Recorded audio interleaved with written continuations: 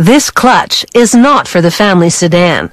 It's a racing clutch, designed for a car with an 1800 horsepower engine.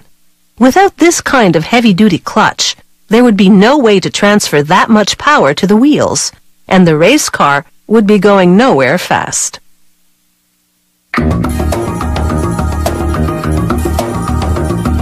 Race cars use a manual transmission to transfer power to the wheels, so a good clutch is behind every win. Production starts with the flywheel, which connects the clutch to the engine. Computerized cutting tools shape this aluminum part, then move on to carve the cover plate for the clutch. They trim its perimeter to give it the correct profile and reduce its weight.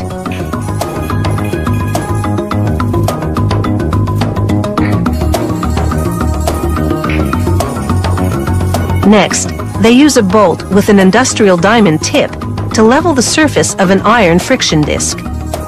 This will allow for better contact with other parts of the clutch. There are typically 2 to 3 of these friction discs in a racing clutch.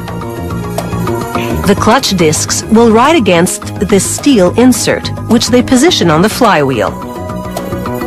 The technician applies locking compound to bolts, then uses them to attach the insert to the flywheel.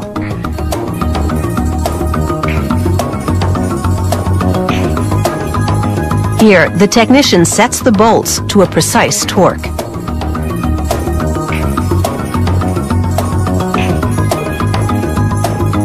Next, he uses this grinder to flatten the surface of the steel insert, again for better contact with the clutch disc.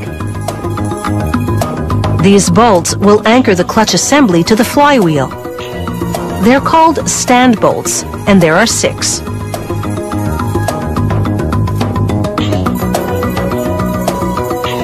Here, they sculpt titanium cylinders to act as stands for the bolts that were just installed in the flywheel. Titanium is strong and lightweight, which is important because of the huge amount of energy the clutch must transfer.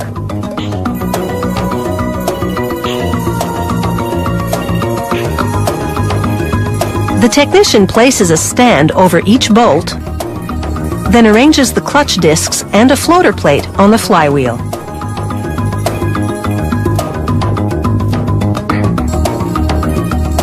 He presets the height of the stands. Then he prepares the pressure plate assembly. He presses aluminum cups into holes in the cover.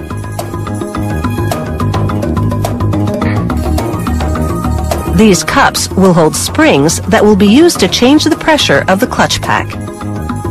But he holds off on inserting the springs in the cups. First, he installs a series of levers on the cover plate. He slides pivot pins into each lever. These pins will enable the levers to compress and decompress the clutch pack.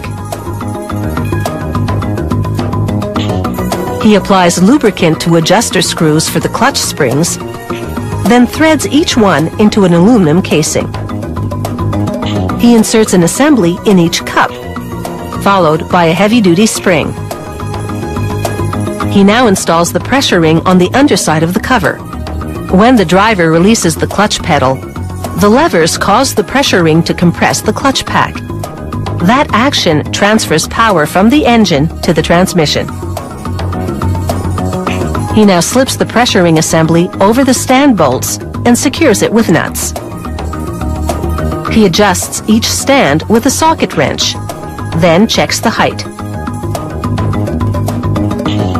He measures the tips of the levers to confirm that they're even and makes any necessary adjustments.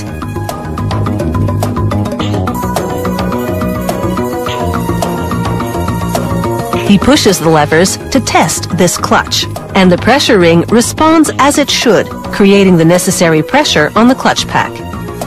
Finally, a certification sticker and some strapping to secure it for shipping. At the track, this clutch will be serviced between every run. And if it's operating at peak performance, a win could be just down the road.